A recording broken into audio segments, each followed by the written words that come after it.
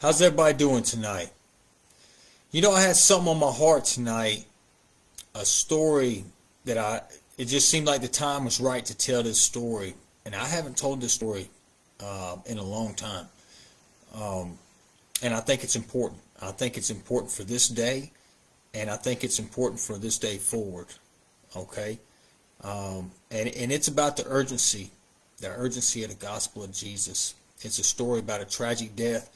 A young man died, and so let me just go ahead and get into this, and y'all let me know what you think about this story right here. It's not my normal story, but it is what happened in this instance.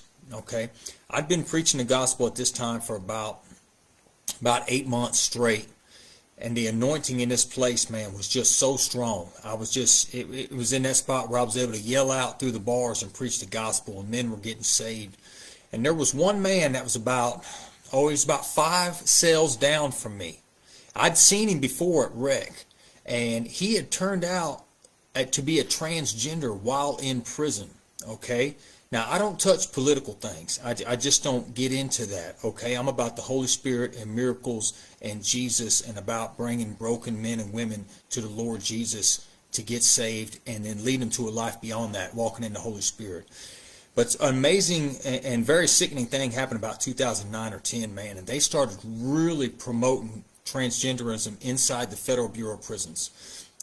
People won't tell you about this unless they live through it. I lived through it, and I mean, the Bureau of Prisons started giving men hormone shots. They were taking them out to endocrinologists, blood doctors, and they were pumping them full of estrogen if they wanted to be, and they would start to grow female breasts, and they would get thick thighs like a female. They would begin to be shaped like a female. You guys know what I'm talking about. We'd never seen anything like this in prison before. I'd been in prison for 6 or 7 years when this started happening. But they had passed some law up there, some bill that said, yeah, if these guys want that, they can start doing that. And they would go to psychology whenever they were confused or feeling lonely. These guys doing 20, 30, 40 years, and they'd say, hey, you're just a woman trapped in a man's body. And so they would start doing this. And I'm just telling you, it was not good. It was not good. And it started to become an epidemic throughout the Federal Bureau of Prisons. Well, this man that lived about 5 cells down from me, he had went through that. So he had started to go through that change through these hormone treatments they were giving him inside of prison. And I'd be in there and I'd be preaching the gospel, man. And I would be preaching the gospel to all the men around me. And guys were getting saved. And you guys hear the stories that I tell on here. But this guy would always be down there kind of making fun of the gospel. His neighbor actually told me one day, he said, man, when you're up there preaching, man, this dude's over here making fun of the situation, saying little things to me about, you know, do you believe what the man's saying? And just kind of picking at it. But I never gave up on the man. And I would specifically make a point of hollering at him. I'd say, Angel Eyes, man, why don't you read one of these books I got down here, man? You know what I mean? And he actually said something to me one day at rec. He said, I'd appreciate it if you wouldn't say nothing bad about homosexuals when you're up there preaching. I said, brother, I ain't going to do that.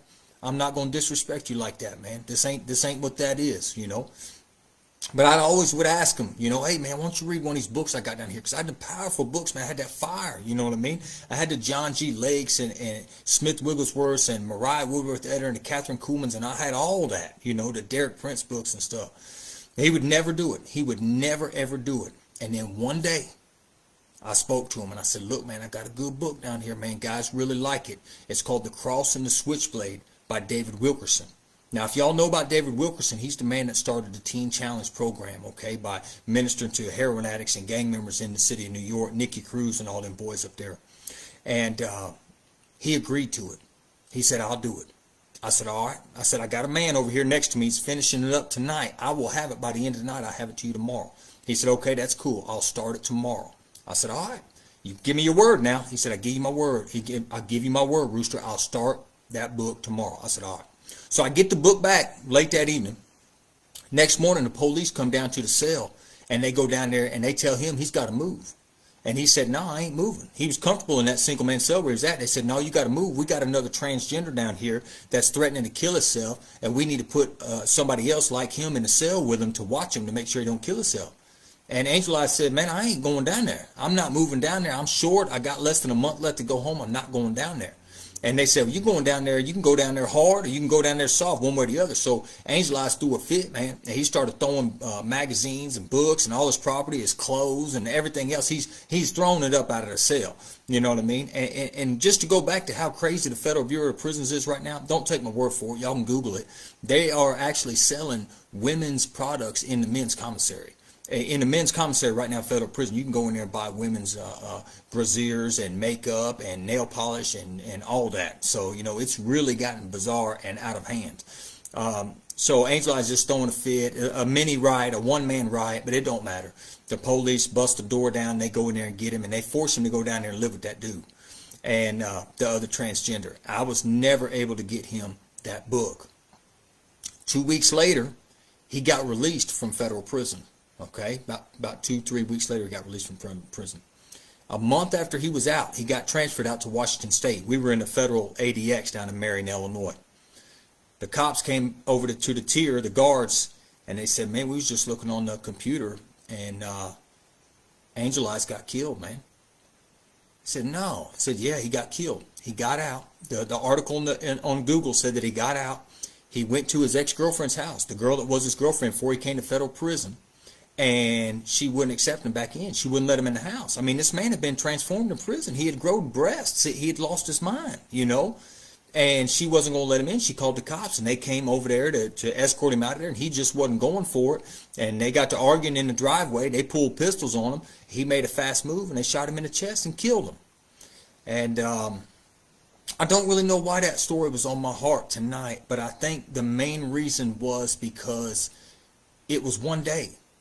It was one day too late. That man would have had that fire of David Wilkerson down there in his hands, man. He would have been reading the cross and the switchblade, and who knows what God would have did with that anointed book. It could have changed his life. It could have led him to Jesus. And instead, they moved him that very next morning, and he ended up getting out, and he ended up getting murdered. You know what I mean? Or killed by the cops, however you want to say, whatever it was. I don't know. I wasn't there. You know what I mean? But I just wanted to share that story with y'all because I believe that sometimes there needs to be a little bit of desperation when it comes to sharing the gospel with our unsaved friends and family members. And if you know that you've tried and you have shared the gospel with them and you wasn't able to reach them, then you need to get in there in desperate, heart-wrenching prayer and ask God to put bold, truly godly men and women in that person's path that they will listen to and respect. Say that prayer over and over for them every day. God, put people in their path that will preach the gospel to them that they'll listen to and respect. Do that, Lord, please, because it makes a difference. And a prayer like that, God honors it because it's not a selfish prayer. It's not like you're asking the Lord for a new house or a car. You're asking Him to put godly people in the path of an unsaved person. Okay? So I just want to share that with the group right here. You know, I mean, praise God. We don't know if the man died unsaved. For all I know, he could have got out of prison, went straight to a church and got saved. I just don't know. But I know that that opportunity was missed by less than about 8 hours.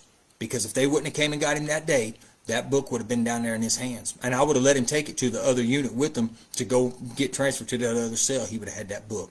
So I just want to share that with y'all tonight, man. And y'all be blessed. We'll be back tomorrow. We'll be back on it with a positive message. We're going to get into teaching about the baptism in the Holy Spirit later on this week. So I just want everybody to be blessed, man.